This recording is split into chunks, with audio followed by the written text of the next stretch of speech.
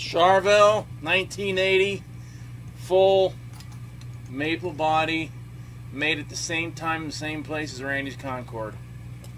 One of the first 5 Kahlers.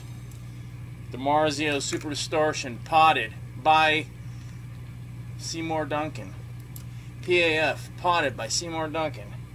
Kill switch put in because I thought it would be a good idea. This is 1983.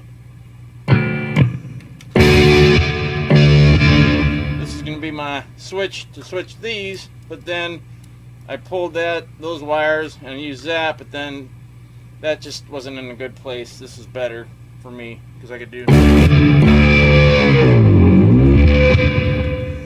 This is the original, and this is a 1978 Gibson Fender Strat neck that I bought at the original Guitar Center. And this is it. This is my first custom made. I don't know who actually painted this, but this is all my design. The blood, my name, actually that little star there I put on. And I don't know who put the that sticker on, but one of my skating buddies probably, because that's a skater sticker. This is it, bud. The original Charvel Star 1980 maple body. It's just one piece of, I think it's bird's eye or something. Beautiful wood, and you can see a picture of it in a video that I got. Figured I'd talk about this because this is the one for me that started it all. When I started playing out live, did all my first recordings, first everything with this.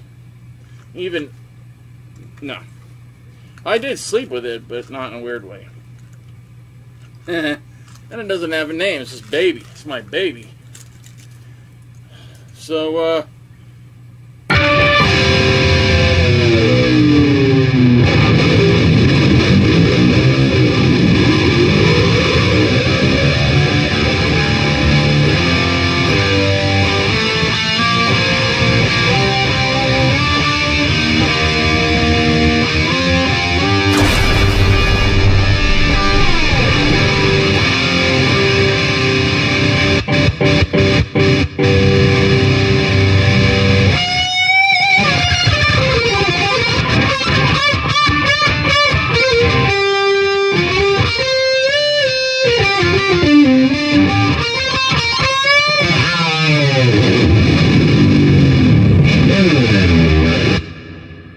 that's it, clean, without any. I'm going to put on chorus, put on a little loudness, not loudness, the band, of course. They were great though, aren't they? Loudness. Walk a woo crazy night. I partied with those guys because they ended up opening up for Motley Crue in '85, and we got backstage, and you know, they partied. They drank a lot.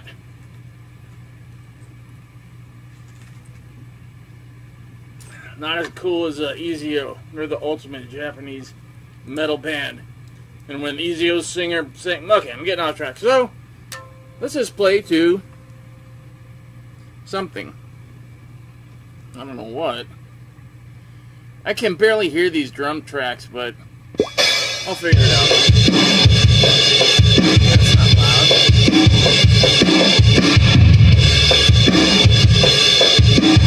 Fair enough.